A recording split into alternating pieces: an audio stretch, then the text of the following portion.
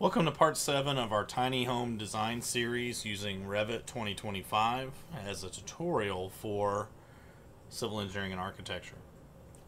In this video we're going to take a look at how to create renderings, create some custom 3D views using cameras, and also look at creating a walkthrough for our structure. So to start off first is I'm going to go ahead and, if we're on the architecture tab, we're going to go ahead and move to the view tab. And we can go ahead and create something known as a render. So a render is a photorealistic image of a building model that we can use for various purposes. A lot of times for nice views to be placed on outside of a sign, maybe of a new building being constructed, or even for a presentation. So a few things that we'll take a look at is that we do have the render button here at the top in the setting. We do have a region section. Notice the region section is outlined in red here. I'm going to uncheck that. And I'm going to actually zoom in here and kind of get most of what we want to render here, and I'm going to check that box. And as I zoom out, I can actually have the rendering box that I can resize as I need to show what I would like to see inside of that rendering. So I'm going to do something along the lines of this. By default, you're usually set with a draft setting. I'm going to change to medium. Medium works pretty well. Just keep in mind, the higher the quality setting, the longer it's going to take to render. You have the resolution set to the screen, which is usually pretty good. You can also set that to a printer if you have a different type of setup. And then you have the lighting scheme, which right now we're only going to set to exterior sun only. You have some other options, whether it be sun and artificial. Artificial lighting means that those are like actual lights, artificial lights, or you're only going to go with artificial only. And you also have the same options for interior. For this one, we're going to stay with exterior sun only, and we'll see some of those different options in another part here in a second. The sun setting we'll leave as in session, and the background you have a few options. I usually choose sky, few clouds, or you can choose another option such as color or image, or you want to make it transparent. So you can always kind of play around and see what kind of options work best. As far as image, adjusting the exposure can happen after we do our rendering, and then some other options will come available once I go up here and I select render. So a progress bar will show up to show the rendering progress, and you'll see here in a moment we will get a full rendering of our project. Shadows and everything being included in the sun setting. Notice on the inside through the window it is dark on the inside. That's that artificial light not being used in our rendering. But that's going to be the rendering that we have. We can adjust the exposure, some of the things like highlights, exposure value, as well as saturation and shadows. You can always play around with some of these to see, do we want this to be brighter, do we want it to be darker. I usually kind of leave these at default, so I'll select cancel. And either one of two things, we can save this to the project, or we can always export. So I'm going to go ahead and select save to project. I'm going to name this exterior tiny house and select OK. If you wish to export it, you can export out as an image and use it in like some presentations or any other kind of media that you're going to use. I'll close this menu. When I do so and I come back to this, that our model will reappear. You'll see that my renderings now show up. I do have a rendering section, usually look like this with a plus sign. I have to click it. I did have a previous rendering I tried earlier, and then here's the one that we just did. I like the second one a lot, so if there's ever a case where you don't like one, I'm going to go ahead and delete this first one that I did from earlier.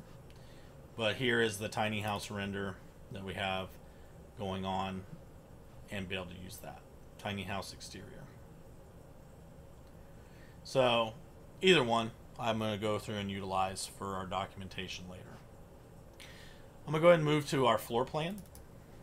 O1 floor plan, this is what this looks like. The floor plan itself, the outside of this is the topo solid, so representing our site, and you can see the elevation markers are in here as well. What we can do is we can also establish, if I stay on the view tab and go to 3D view, click the drop down on 3D view, I can either go to default 3D view, or I can use camera. And camera allows us to create some custom 3D views in our project. So you can also find this same thing up here in the little quick access shortcut menu. Select the drop down arrow and select camera. both options will give you the same exact result. So I'm going to go ahead and go across the road here, so to speak. I'm going to click, and I'm going to go ahead and move my lines out to see what's kind of in range of what the camera sees. This is going to be a perspective view. Notice the offset is set to 5'6". So maybe if I want to change the height of that to 5'8", so that's about how far the camera is off from the floor. So if you think about a person that is 5'8" tall, that's going to be how they see what we're going to see with this camera. So I'm going to go ahead and click to place, and now here is what's going to create our view. And I can always open and expand this a little bit more to get more in the view. And that's exactly what we're going to do. Is just go ahead and open this up just a little bit more. Create a little bit more of a realistic approach. So one thing I can do is down in my view settings is I can set the default level to from coarse, medium, or to fine. I usually like fine. And then for the type, I can either go to shaded. I can select consistent colors, or usually everyone's favorite is realistic. And so here's the realistic setting as we look at some of the structure and everything. And what I can do here is I can also render this image. So again, I can go ahead, rather than, I can select a region, but it's going to pick up this outside border. So I'm actually going to leave that turned off. Go to medium, maybe exterior sun only, and maybe sky, maybe cloudy, and then go ahead and select render. Our progress bar will appear, and there's what our view kind of looks like of what we have going on with the camera view. If I like it, I can save it to the project or export. If I want to show the model, I can just toggle this, and if I want to show the rendering, I can do that as well. I'm just going to go ahead and close this, and I'm going to move back to my floor plan. The other thing you can do with camera views, I'm going to zoom in here, is I can actually, you're going to notice, you're going to see the contour lines come in from your topo solid. So one thing you can do is, if you don't want to see the topo line show up as one, you could hide the topo solid as you're going through this view, which is something that might be interesting to do, or you can hide the contour lines. But for right now, we're going to go ahead and keep these in here, and I'm going to focus on inside of my floor plan. I'm going to go ahead and drop a camera on the inside of my structure here, and I'm going to click when I get outside the view here. Now I'm going to go ahead and expand my view,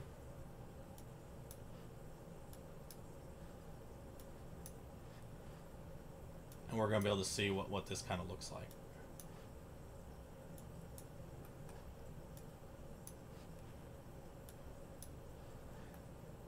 Okay, same kind of thing. I can always change my appearance to realistic.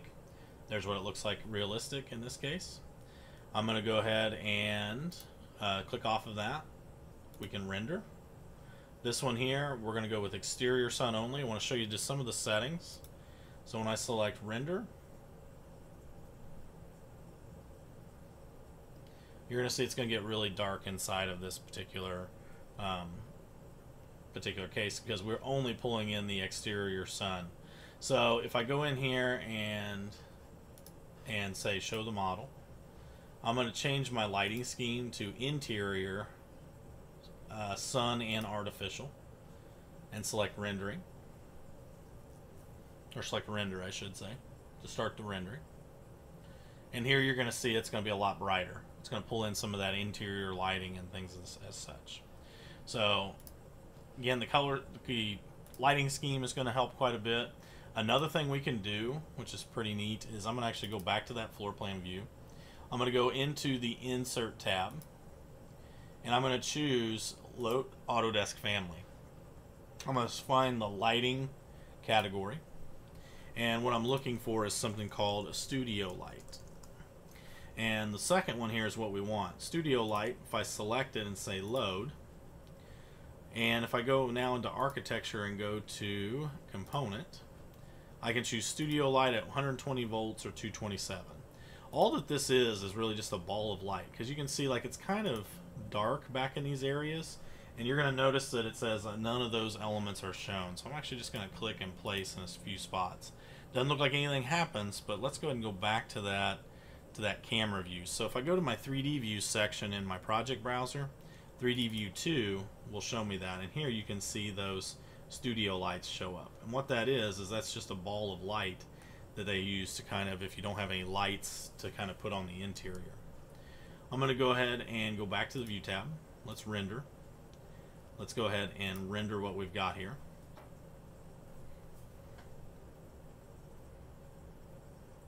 And what you're going to see is it's a lot brighter back here now. In fact, you even see a little bit of a warm spot on the wall back there of where the light is really kind of come in and everything as such.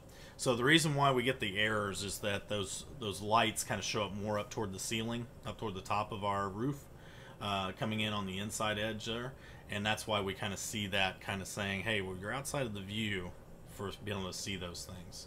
So if I close the rendering dialog, I can actually select these two and delete them. And let's go ahead and render once more, so that way you can kind of see the effect. And you're going to see that that back corner is going to not be quite as illuminated as what it was. So you can see you're not going to have that warm spot on the wall, and it's a little bit darker. So depends on one of those things. You can use those, but also the more lights you add in, which is something we'll explore later on in the course. When you add some lights into your structure, the lights will automatically have a lighting setting that will illuminate some of those dark areas of your structure. So just wanted to show you a few of those things in case you get in there and it looks really dark. That's something you can throw in some of that studio light to try to brighten up the space and make it look really neat without having to add in a bunch of lighting fixtures. The last thing we'll do is we're going to go ahead and move to the floor plan, and I'm going to show you how to create a walkthrough.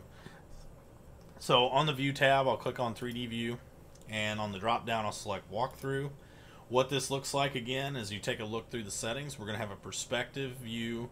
We're going to go ahead and offset of 5'6", so maybe I can change that to 5'8". I'll usually just kind of go with a little bit of an average. Not for any particular reason, just want to show you the setting change. And then from the floor, and what you're going to do is we're going to start over here across the road, and it's like placing a series of cameras. So there's the first place where we start, and I'm going to create a trail, and you can kind of see it's going to go into the building, walk around, and I'm going to stop right here in front of the television. When I get it done, I'm going to go ahead and right click and say cancel. You can see here's our path that it's going to follow. The 3 rays always indicate our direction, our view. And I'm going to go ahead and go up here and select edit walkthrough. Now at the very end, you're going to see the camera is all the way at the very end. So I'm actually going to go ahead and say you have previous frame or previous keyframe. So the red dots are the keyframes. It'll jump to these increments, whereas a previous frame, notice the camera movement is only at small increments. If I go previous keyframe, it jumps to that red dot. So I'm going to keep doing the previous keyframe until I get all the way back here at the very beginning. And then what I can do is I can go ahead and say play, and you can see it's going to walk through at this rate and kind of looking at the view. So in order to see it, I got to select the open walkthrough option and then click the play button. And you're going to be able to see there's kind of the keyframe. And if I need to expand and open this up a little bit more, then I can go ahead and see that. So I'm going to go ahead and select play. Here's our walkthrough. And it goes a little bit fast, so as we go through the walkthrough. And some of that could be edited by adding more steps in there. I kind of clicked and only added a few cameras. More cameras you add in, the longer it's going to kind of play through and edit the walkthrough. So once I have this done, I can go ahead and select cancel. It's just a neat little functionality. If I go down, so if I go move back to my floor plan, and if I was to close this out, you'll find it down here in your project browser under walkthroughs. I can right click on it, or I can open it up, and then what you'd actually have to do is right click on it and be able to see like what are some of the options that you have available. So like here on your walkthrough, you can always go in and take a look at some of those settings. So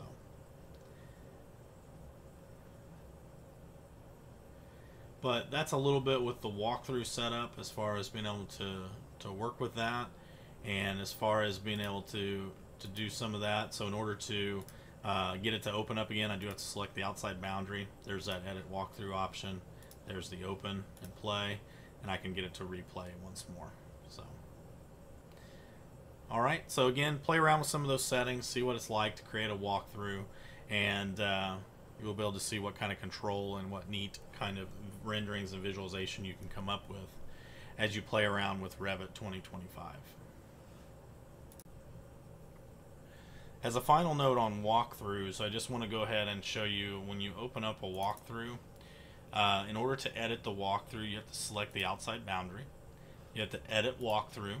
And in order to slow down or change some of the settings for your walkthrough, notice how many frame settings we have. If I click on this box, right now I've changed this. The default is 300. I went ahead and changed this to 1000. And this will show you what keyframes you have. I've got 7 keyframes in here. We're going at, we have a total time uniform speed at 15 frames per second. So if now that I've changed this, I can go ahead and say edit walkthrough. And and after I've changed this, again, selecting OK, nope, we don't want to quit editing the walkthrough. So, but right now I'm going to go ahead and say cancel. Here we go. Edit walkthrough now. Let's go ahead and select play. And you can see we go a little bit slower. I can even change the, once it gets done running through the walkthrough, I can even change the appearance here in a moment. But again, opening up that box and seeing that setting, I can also go to realistic. I can go ahead and select play. Now, again, the realistic setting is going to slow this down quite a bit because it's trying to process all the graphics. So if we need to, one issue with that is that we have to let the walkthrough play. So that's one thing that we want to kind of show, is that, hey, that can be a little bit problematic. It's moving quite slowly as it goes through that walkthrough. So you might want to be careful on, what kind of settings and everything that you have working through, how fast your computer goes. If I go down here, here is the percentage bar. If I select cancel, so I should be able to, hopefully it will close out here in a second, but it does take a while. You can see my cursor just kind of keeps spinning there. So as we're kind of moving through at a snail's pace through the walkthrough. So just want to caution you against some of that. So as you're kind of seeing some of those things, and it looks like it's just going to continue to go through that walkthrough. But again, just know what limits your machine has, and also being able to do some of the different items. Very awesome, very cool to do a walkthrough. However, it can be a little intensive, especially as it is trying to process all the graphics. So again, have fun, play around with it, and see what kind of stuff you can create.